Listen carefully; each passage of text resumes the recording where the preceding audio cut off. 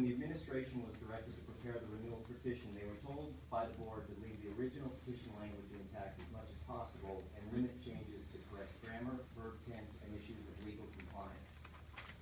As the union president, I'm here to speak to a couple items that I'm a little disappointed were not worded differently or left untouched without reason.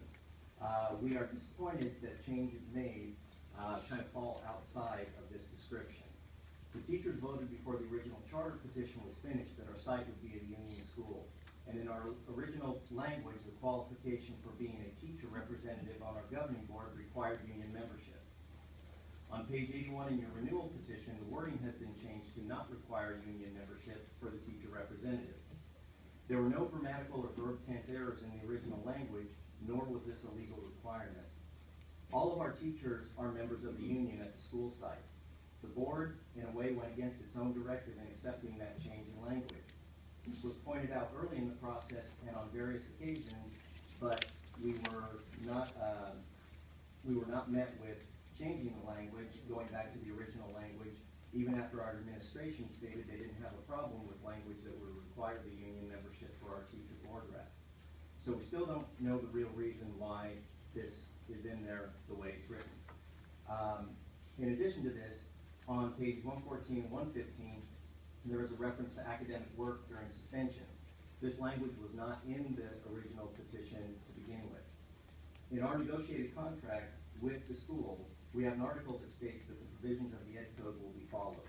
And in section 48913, the Ed Code provides that a teacher may require a student to complete assignments and or tests missed during a suspension. The language in the renewal petition contradicts this provision by stating that completing assignments or work during a suspension occurs when administration deems it appropriate and a student can be placed on an independent study contract. I'm not sure if the petition is supposed to have language that contradicts a collective bargaining agreement. We were told that this language was a requirement for reauthorization, and I've looked into this and found no evidence to support it. This was also pointed out to the board in the public hearings. One of the suggestions presented to the governing board by various stakeholders was to use original petition language unless it met the criteria established by the board of a grammar correction or legal compliance. And when I talk to people about this, they keep asking me, what do you want? I would like to go back to the original language in those two areas because I never heard anybody complain that there was a problem with it in the first place. So I don't understand why it had to be in the renewal petition, even when it was pointed out that we prefer as a union to have it different. Thank you. The next speaker is David Chew.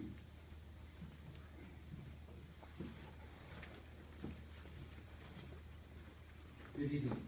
I'm the current Vice Mayor of Clayton, and at the time of the charter authorization, I was the mayor and part of the steering committee for the charter. I have remained an active member of the charter community, staying on the Student Services Committee throughout the 3 years here, and being actively involved in issues that come up. You have all the evidence before you to show that unequivocally this charter should be renewed. The community is overwhelmingly in support of the charter. And I want to just briefly point out 3 things that set, in my mind, why this charter is such a great thing for our community. The first is we now have people clamoring to get into our school that used to only go to Carondelet de La Salle. I have at least 5 friends who have one kid in Carondelet de La Salle, and their other child is now going to Clayton Valley. Okay, that was unheard of when we were in the district. That is an amazing thing, and we have people not only from throughout the Bay Area wanting to get into the school, but we have our traditional Catholic school parents that are now looking at Clayton Valley and saying, this is an education I can send my kids to. That is phenomenal. The second aspect is that as a Student Services Committee and the several other committees that we established as a charter, we have unprecedented ability to provide input from the students, the community, the parents, and the teachers that we never had a voice in the district. We have a freshman transition program that was developed with the teachers in the Student Services Committee, with the parents, with the students, and this has been an overwhelming success. They have developed tracking mechanisms to keep kids on focus for the 4 years if they are there. Get in their freshman year what their goals are. Follow them each year and make sure that they stay on those goals. It is unbelievable that the parents, the students, the teachers, the staff, of the Student Services Committee, of the Operations Committee, of those committees, they have a voice now. You never had that in Mount Diablo Unified School District, and that is a wonderful thing for the charter. And the third thing has already been addressed in part, but that is the parent volunteers. We were always shut out of being able to volunteer when we were in the district. We now have over 260, I think it is now, parent volunteers. We get weekly bulletins or emails saying we need volunteers for the following items. And every single time we get parents that step up and do that. The community is 100% behind this charter. The charter has provided amazing opportunities for community and parent involvement. And this is a wonderful thing, and it should be authorized for 20 years, not just 5. Thank you.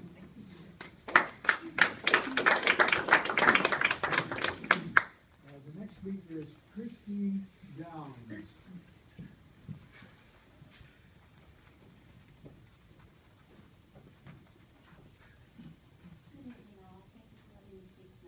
I'm going to be paraphrasing a letter that I sent to the Clayton Valley Charter High School Board of Directors after last Wednesday evening's meeting, which was rather contentious.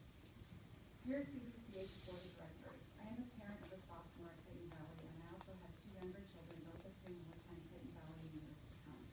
I'm a longtime Clayton resident, active in the community, the COE president of Gabriel Middle School, a former teacher and member of the Board of Directors at a small nonprofit in Lafayette. My husband is a law enforcement officer and has served for nearly 19 years. I call myself a stakeholder, but I find the term conflicting, as many of the people I saw and heard at the board meeting tonight were not current parents or teachers or administrators at CVCHS, but community members, disgruntled employees, and their families and friends. Forgive me for sounding arrogant, but knowing that I have 11 consecutive years as a parent at CV ahead of me, I'm offended by those that use the term stakeholder as an excuse to speak their self-serving views. I support what you're doing at CV. I couldn't support you more. My daughter is thriving. She loves school. She loves her teachers. She's on her way, and it's because of Clayton Valley Charter High School that these things are possible.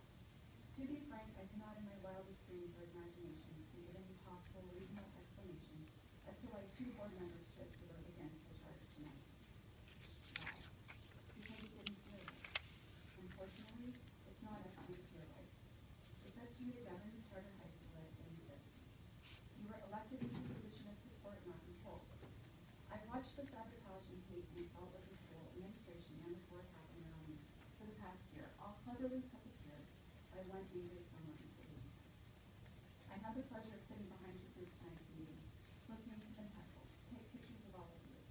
It was all I could do not to stay and take the podium and discuss. The Facebook pages, the blogs, the articles to play for, the emails, I could go on and on. It's not lost on anyone. Mrs. Lineweaver made a statement tonight mentioning that she was speaking on behalf of the majority of the stakeholders. No, you were not. A funny thing happens when normal meets ridiculous. Ridiculous usually wins.